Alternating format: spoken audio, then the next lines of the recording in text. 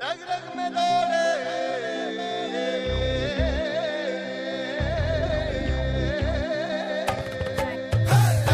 आप कुछ समझे तो वेरी गुड और नहीं समझे तो मैं समझाती हूँ। ये लोटा नॉर्मली जब लोग इसे ऐसे पकड़ते हो तो लगता है अच्छा ये भाई साहब जो है शौचालय को जाने वाले हैं। खैर यहाँ पे दो ऑप्शन है,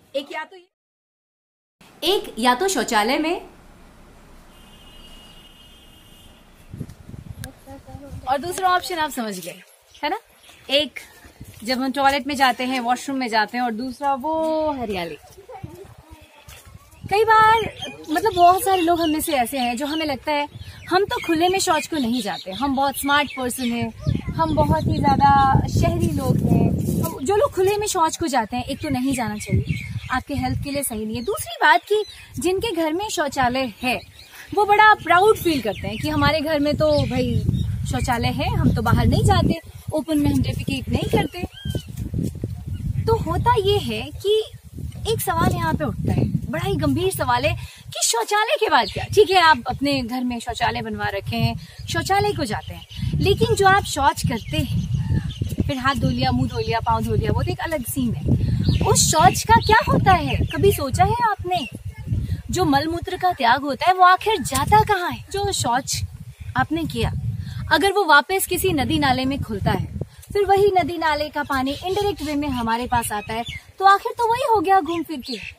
यानी कि आपके मल मूत्र का जो आपने त्याग किया वो कहाँ गया? ये बात सोचने वाली है, क्योंकि इसी पे आज मैं आपसे बात करने वाली हूँ। शौच के बाद क्या? अक्सर क्या होता है बड़े बड़े शहरों में कि सीवेज पाइप बने होते हैं, सारे घर का जो शौचालय का पाइप है वो उससे कनेक्टेड होता है और फिर वहां से जो मल मूत्र जो इकट्ठे होते हैं वो एक प्लांट की ओर जाता है, एसटीपी जिसे कहते हैं, जहाँ पे कि उसको प्रोसेस में डालकर खाद बनाया जाता है और वापस उस खाद से फसल को उपजाऊ बनाया जाता है। लेकिन होता क्या है, नॉर्मली हमने घर बना लिया, हमने घर में बाथरूम बना लिया, टॉयलेट बना लिया और जो बगल में नाली है वहां पे अपने शौचालय का मुंह खोल दिया। यानी कि वो जो पाइप से जो भी मलमूत्र गया वो वापस नाली में, नाली से फिर नदी में, नदी से फिर वापस वही आपके घर में। क्यों? गंगा जी में अगर आपके शौचालय का पानी जाता है तो क्या गंगा जी का पानी आपके घर छठ पूजा के प्रसाद के लिए नहीं आता? तो डायरेक्ट इनडायरेक्ट में एक कनेक्शन तो सेम हो गई ना।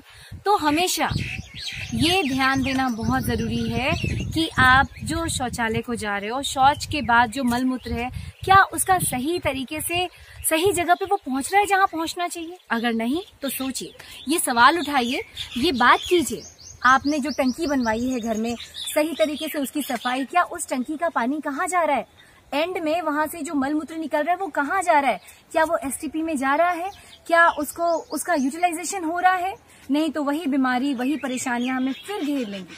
बात कीजिए, एक दूसरे को बताइए, जानने की कोशिश कीजिए और पूछिए कि आपके घर में जो टॉयलेट है उसका टंकी किधर खुलता है, क्या वो नाली में जाता? पता कीजिए इस नाली का पानी कहाँ जाता है।